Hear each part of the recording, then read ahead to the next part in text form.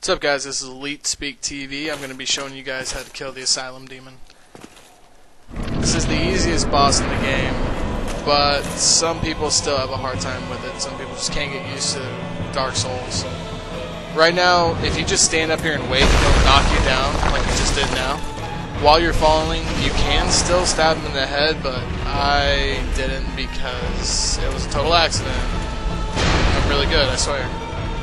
So you want to stand right behind this guy's butt because he does a sweeping attack like that or a ground stab. And you don't want to get hit by either of those.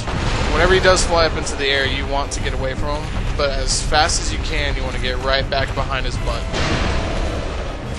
So you want to just keep wailing on this guy. He's, like I said, one of the weakest bosses in the game, if not the weakest boss.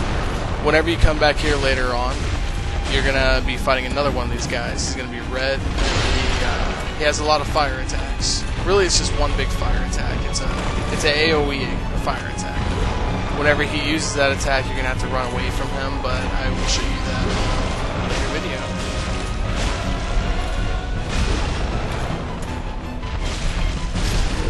Thanks for watching, guys. This is Elite Speak TV, and please like, comment, and subscribe if you want to see more Dark Souls.